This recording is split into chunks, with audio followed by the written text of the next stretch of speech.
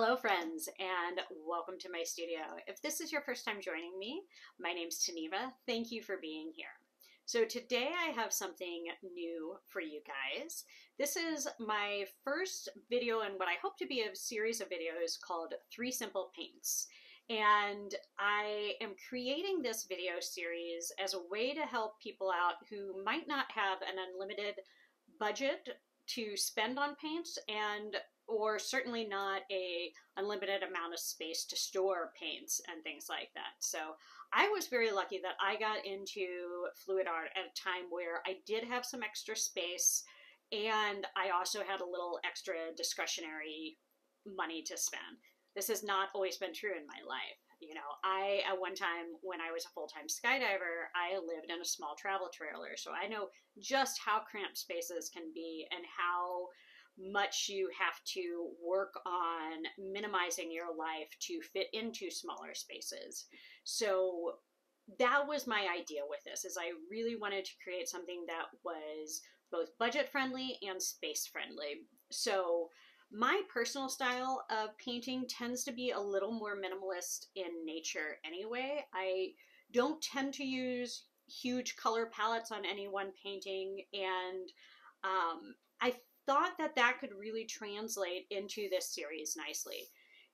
You do not need a ton of different colors to create gorgeous paintings, and you don't need a ton of expensive paints to do that either. So I wanted to distill that down and create this idea. So the whole premise is that each video is going to have at most 3 colors.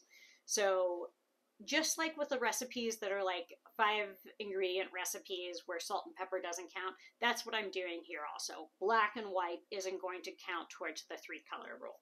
That being said, I plan to do a lot of videos where there's only one color plus black and white. So, you know, really kind of simplistic, but also going into color theory a little bit deeper so that we can use a few paints to make a wide range of colors and hues and values and all that sort of stuff, which we'll talk about more in depth later. But to start off today, I want to bring us down to the table and let's talk about some different paint brands that I like and that you'll see me using a lot in this series. Okay?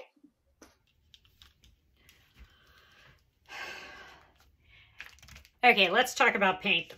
So we'll start from kind of the lowest quality, cheapest, and moving upwards. So these are craft paints. You get them in these little 2-ounce bottles. If these are all you can really get your hands on, you can definitely use them. I don't think they're the best choice for fluid art in general because they tend to have a lower pigment load per ounce and also don't have the binders that higher quality paints have. And what that means is when you try and thin them down, you are going to lose something. You'll lose color concentration and you'll also lose how well the paint holds together. So if you have issues with your paints cracking or crazing, things like that, that can often be because they don't have enough binders in them. So while these might be fine for like regular brush canvas painting, I don't think they're the best choice for fluid art, especially starting out, because you can have more issues with them, unless it really is all you can get your hands on. Also, I don't think you actually save any money on these. So like this, I might be able to use 1 part paint to 2 parts of my pouring medium. And what that means is I'm going to end up with about 3 ounces of paint total that I can use for my fluid art from 1 ounce of this paint. Whereas if I use one of the better quality paints, I'm going to be able to use a lot more pouring medium and thin it out a lot more. And overall, it's still going to be cheaper per ounce than buying these cheap little craft paints. So let's set aside those. So next up is I have the Artist Loft Flow Acrylics, and then I have Blick Acrylic. Both of these are considered student level paints. So a lot of times you will see these in classrooms because they are a pretty low price, especially for the quantity that you get. But I think that these are a big step up in quality from the cheaper craft paints. The Artist Loft Flow has only a few colors. I think that's the only drawback to this one, but their white and black work great for background colors, mixing, all of that sort of stuff. So that's fine. Blick Acrylic has quite a few colors, and they're a great price point. I think this 16-ounce bottle is like $8.99, something like that. And I think they have maybe 20 colors or so. So both of these are really good options. And then a step up from there is the Artist Loft Level 1 and the Blick Studio Acrylics. Okay, so Artist Loft is Michael's brand. Blick is obviously Blick Art Supplies. So this is both of their store brands, and I think they're both great. They have tons of color options. I think for bang for your buck, these are both great options. You're going to have a higher pigment load than any of these, and you're going to have more binders, so it's going to be a higher quality paint. And these are still very, very affordable. I want to say this is like $8, maybe less. It might be a little less. But very affordable, easy to get a hold of, easy to find. You can go into the store and get them. You can get them online.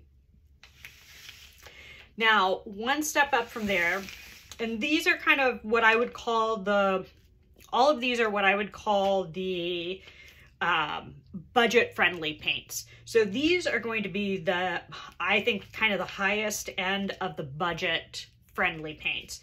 So you have the Liquitex Basics, Amsterdam Standard Series, and then this is Soho Urban Artist Acrylic.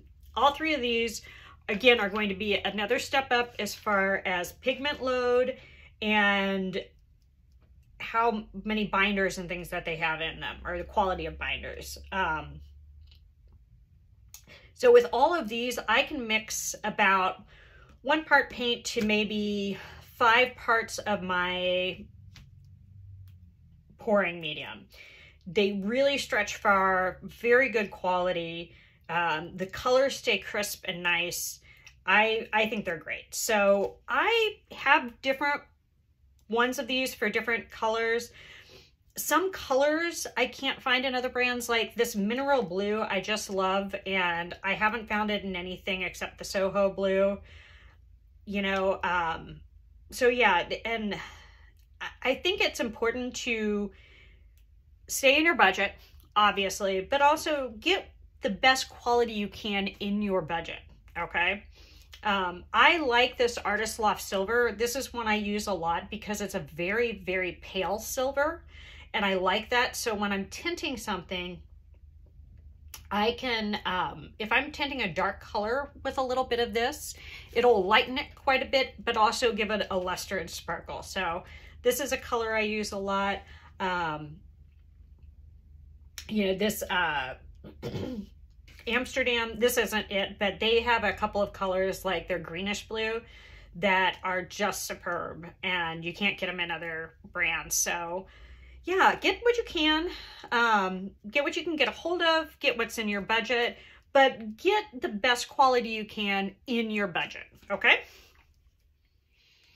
Okay, so the first color combo I'm going to do for this series is Prussian Blue from Arteza.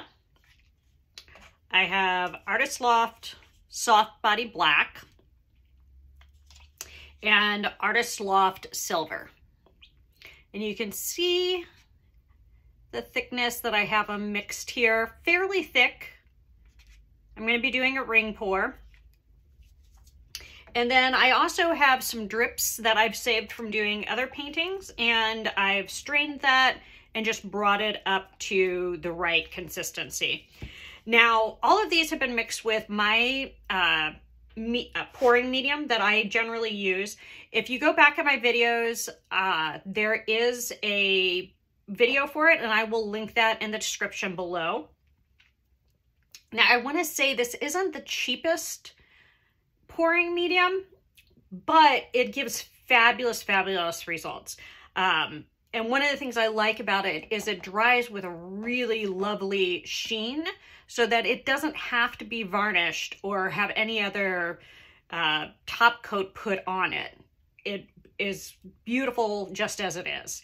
So I will go over some more cost-effective pouring mediums in the future, but for now, I'm just sticking with what I usually use, okay? Now, I do reuse my gloves. If you take them off carefully, you can reuse them. I just let them dry. And I also reuse my cups for this sort of thing. After I'm finished with a cup, I leave it upside down over a grate to drain so it dries. And these are perfectly great for things like ring pours and straight pours and things like that. Okay, so I'm gonna start with a puddle in the middle.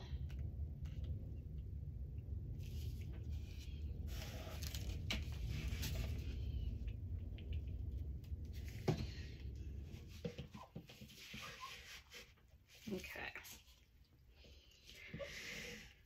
So I'm gonna start with just a little bit of silver on the bottom. My blue. Black, silver, and I'm just going to keep that same rotation going.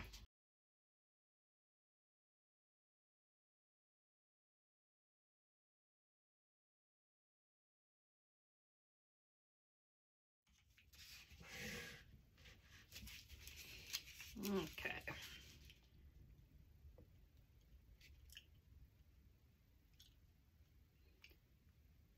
Pretty straightforward ring pour here.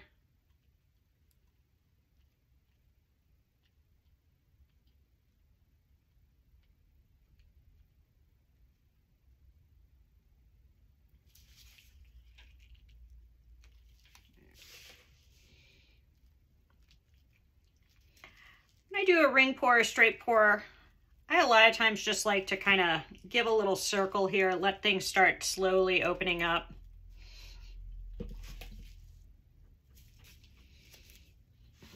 And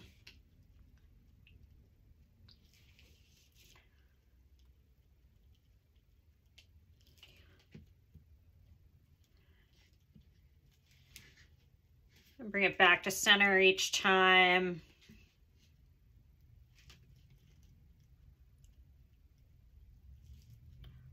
Let it open up slowly.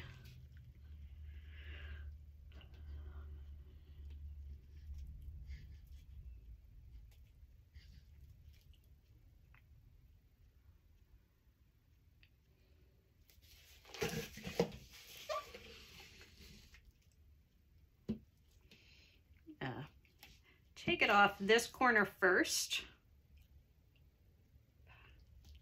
There we go. Bring it back to center.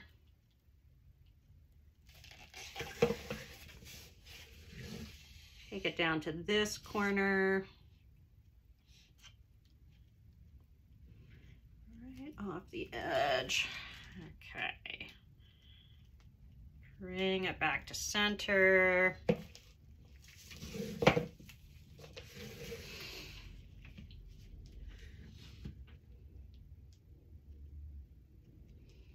And bring it off this edge.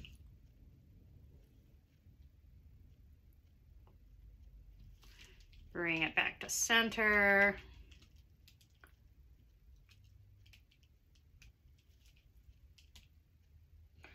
And then bring it off that last corner down there.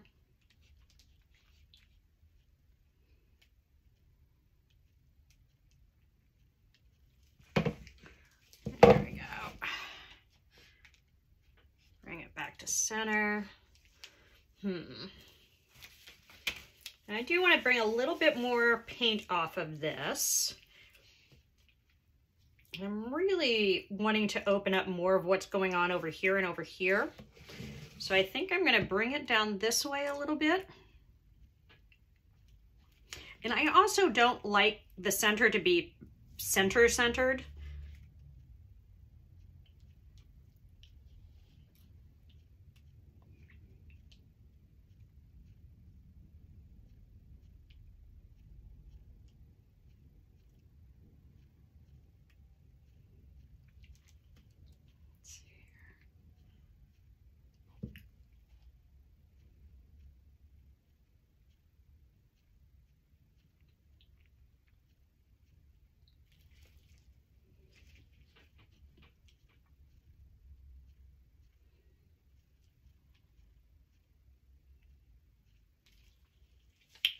Ooh, yeah, I like how that's opening up. I think I'm going to take a little more off this side.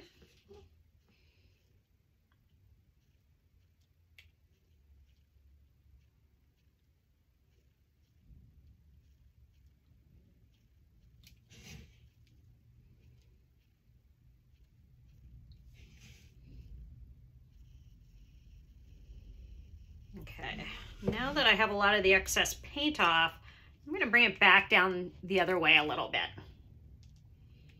Open that back up.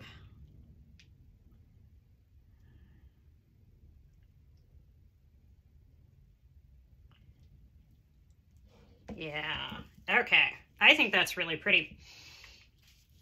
Now I will bring you down and show you the wet results after I do the next painting. I've got a couple of little things in here I want to get rid of so that it doesn't dry chunky. Not sure where those came from. Okay.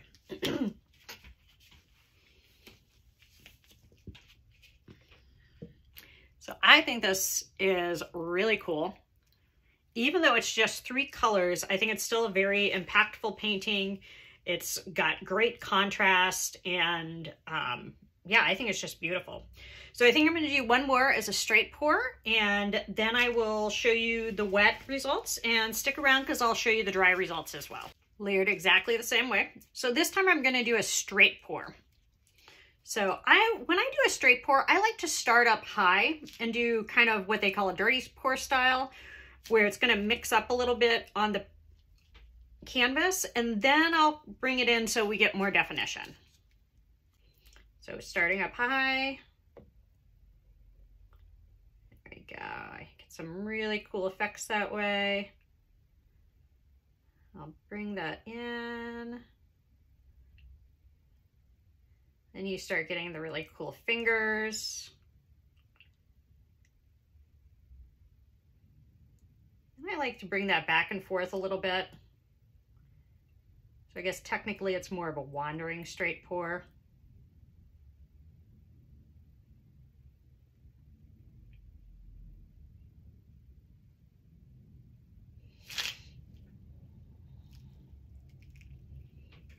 There we go. Okay. Yeah, same colors poured the same way, but you can already see the differences here. Okay. Again, I'm going to kind of just slowly stretch that out a little bit before I decide too much what I'm going to keep, what I want to save, what I want to let pour off. Now, when you do that up high straight pour, you do get a lot of bubbles, and part of that is what gives you the cool effects that you get. So I'm going to give it one.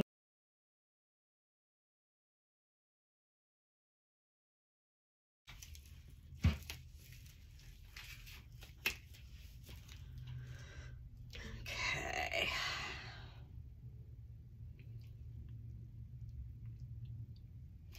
Okay, I think I'm going to start up here and anchor it off that top left corner.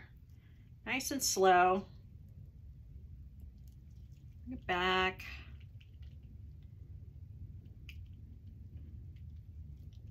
I think I'm actually just going to bring it to the opposite side and anchor that corner.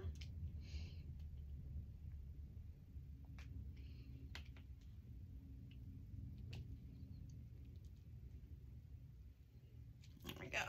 Bring it back.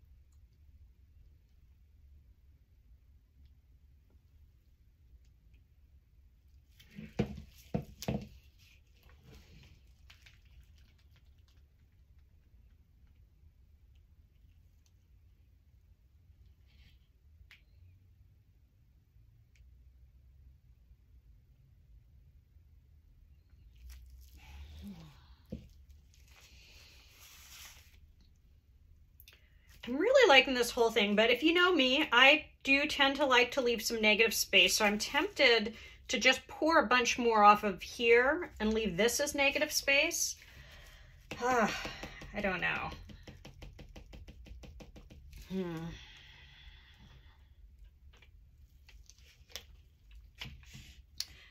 You know what, I think I'm going to stretch it out very similar to what I did the last one, just so you can see the difference. I'm going to sacrifice the negative space.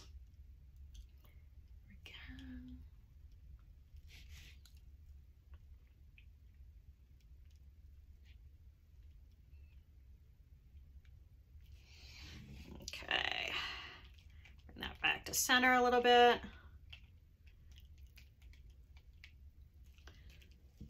Okay.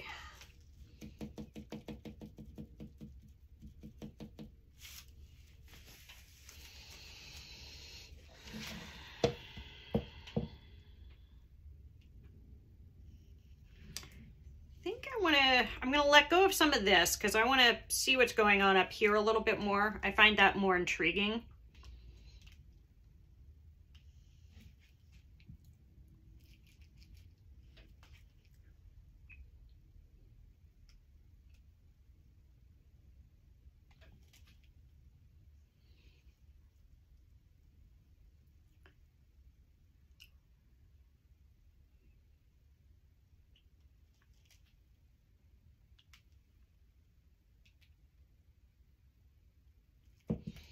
Actually moving pretty slow, so I might kind of have enough of it off. So I think I'm just going to bring it back to center.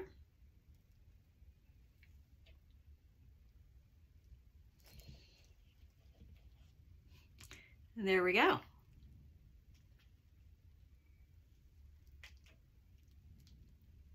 Stick around for the dried results. Here we are with the dry results. I think that these are really pretty.